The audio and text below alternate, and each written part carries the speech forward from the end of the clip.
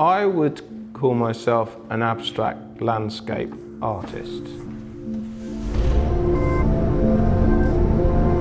It's always about space and how I feel in that space. I'm interested in the subconscious a lot. I don't feel the need to understand it, I just sort of go with it.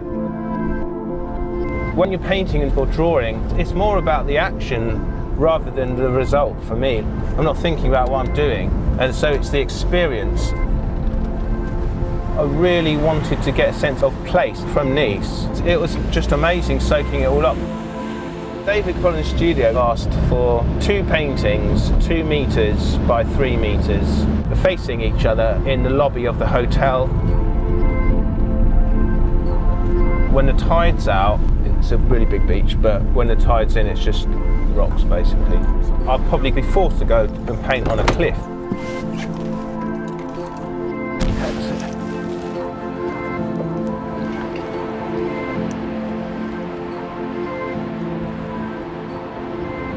When you get to the sea, I find I get taken out of my worries. I'm able to just stop and remember what's important. It's a combination of trying to get something about the place. They're not just completely random scribble. I'm always looking for something that's more ambiguous and unresolved as well.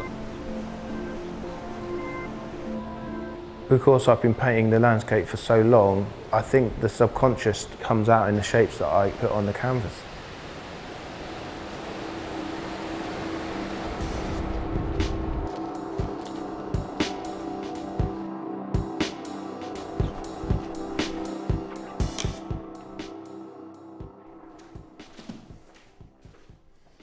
I just felt there was a need to capture that sense of space in Nice. For me, this one is about that horizon and having that distance. These paintings are about trying to capture everything, like my whole experience, like flipping this between this balance of what is there and what I'm feeling. This particular sketch was sort of zooming in on parts of the park. I knew that I wanted this motif of this palm tree that was in the shade. I felt that it needed this warmth, so I went for this bold pink that I'd actually picked out of a rooftop. It's this combination of not wanting to be too obvious, but wanting to capture the place.